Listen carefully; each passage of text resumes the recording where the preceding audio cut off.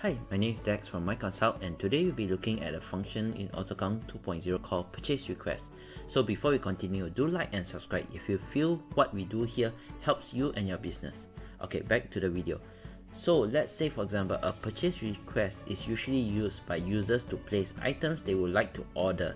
So to do this, all we just need to do is come here, purchase request, click here, select blank template, and then from here we can start keying in, say request by Dex.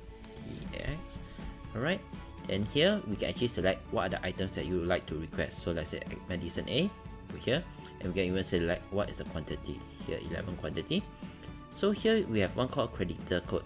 So from a user perspective, they can actually predetermine which supplier they want to order this product from, or if they don't know, they can just leave it blank. So let's say we leave it blank, then we select second item, mechanical pencil, and here I want 100, and I want to have from this supplier called Esper.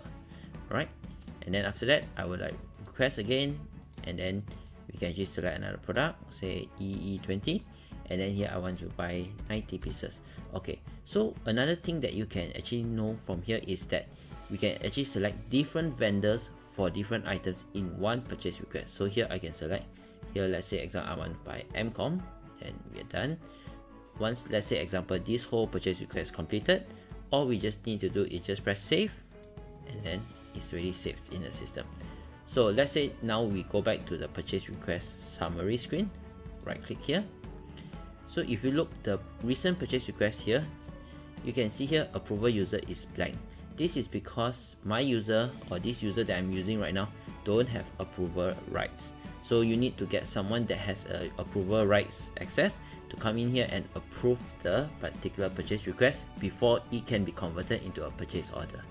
So this is actually how easy it is to create a purchase request in AutoCount.